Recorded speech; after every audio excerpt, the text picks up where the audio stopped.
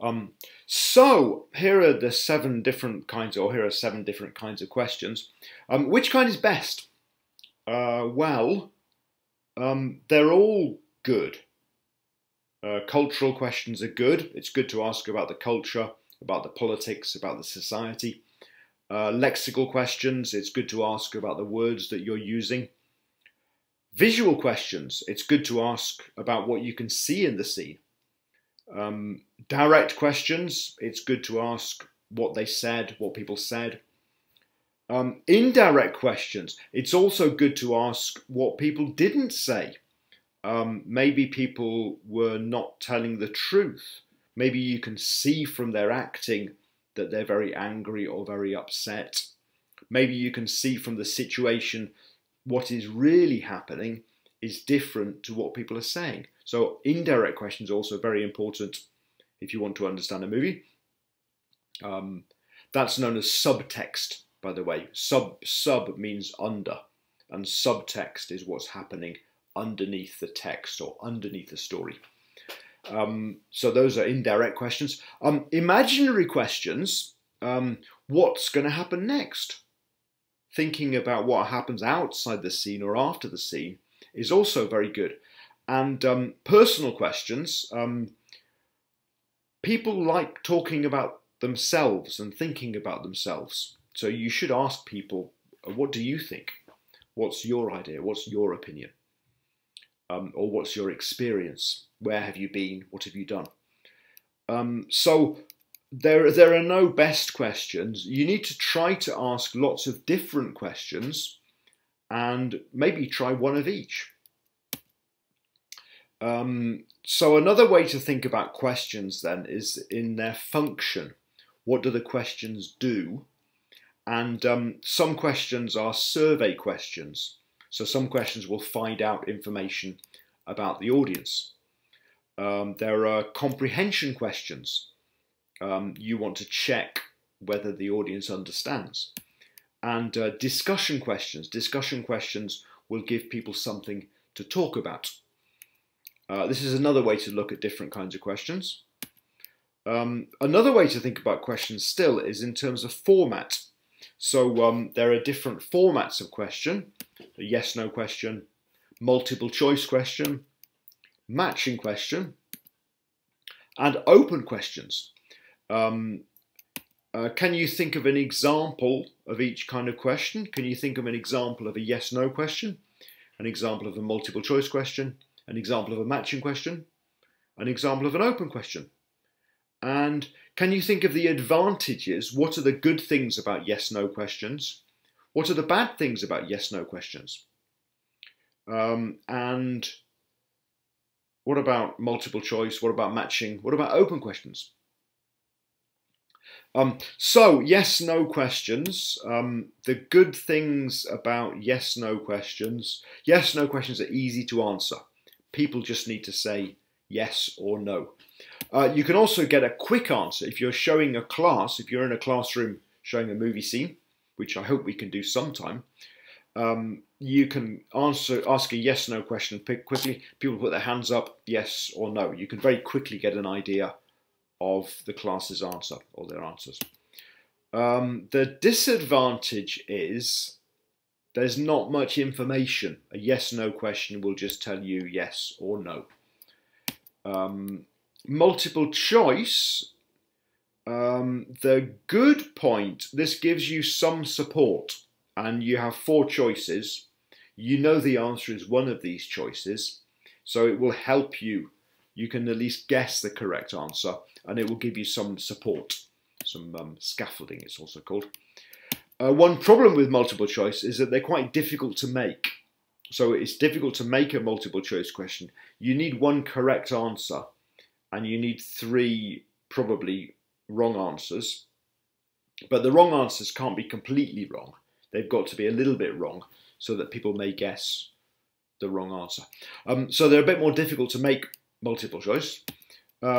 Matching questions are good because in a matching question where you have 4 parts over here or 4 parts over here, and you need to match which part, this part, and which part goes together with which part. When you've finished it, everything's kind of fit together and you have a good sense of achievement. And if you're showing on a screen, if you have a matching question, if you have a multiple choice question, you've kind of got one question, one idea, and 4 different answers. If you have a matching question on the same page, you can have 4 ideas and 4 answers. So they're quite good for getting information onto one screen. And of course, matching questions are also quite difficult to make. Probably not as difficult as multiple choice, possibly. Open questions, and the good thing about open questions is that you can get many, many different answers from different people. They'll make people think.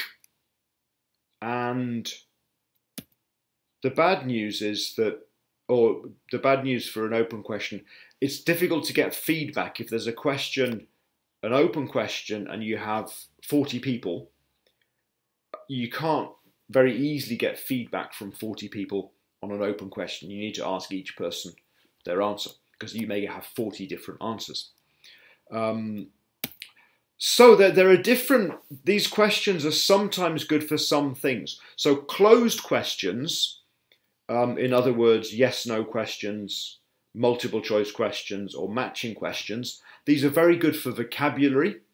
If you're trying to check whether people know words, then it's much quicker and sometimes easier to use a yes/no question or a multiple choice question or a matching question.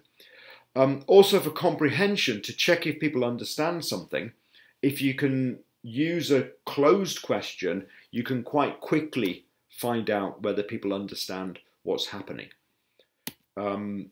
Open questions then mean that we need to think a bit more and we need to come up with our own ideas. So of course, for schema building, when you're making people think about what's happening in the scene, it's probably better to have an open question where people have to say an answer or write down an answer and go through a thinking process. And when they're going through that thinking process, they're thinking about, hopefully, they're thinking about what they need and what will happen in the scene. Of course, they don't know what's going to happen in the scene, but you do. And after the scene, then a discussion, again, an open question.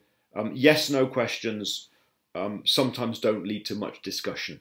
It's just a yes or a no, one word.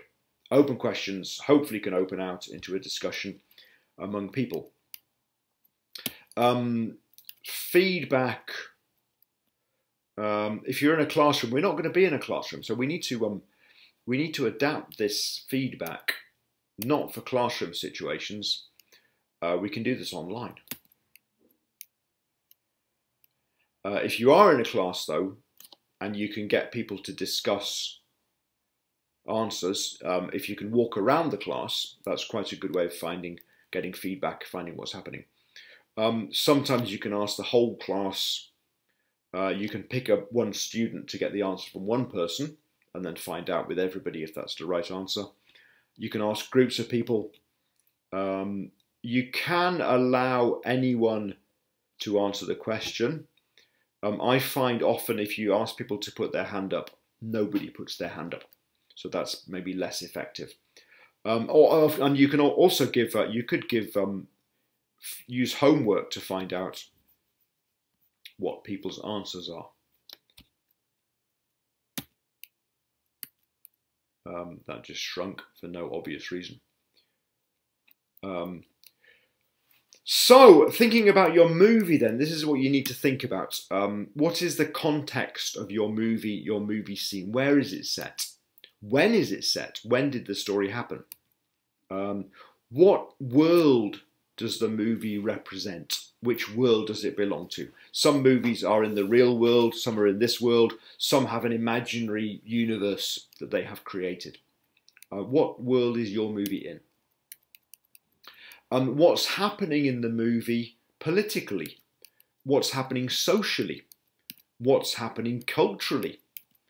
What's happening to the characters emotionally, or even globally? What's happening to the global politics? What's happening to the world in terms of politics, society? What's happening regionally in the area, in the country, in the local area?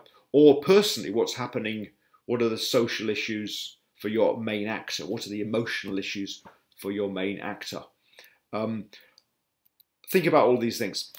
Relationships then. Think about two of the characters in your movie scene and what is their relationship with each other? What do they think of each other? How close are they? Is their relationship equal, or does one of the people have power over the other person? Is it an unbalanced relationship? Is their relationship changing? Lots of stories are about relationships, and the relationships change throughout the movie. Sometimes not. Lexis. Lexis is language, is grammar and vocabulary. It's called lexis.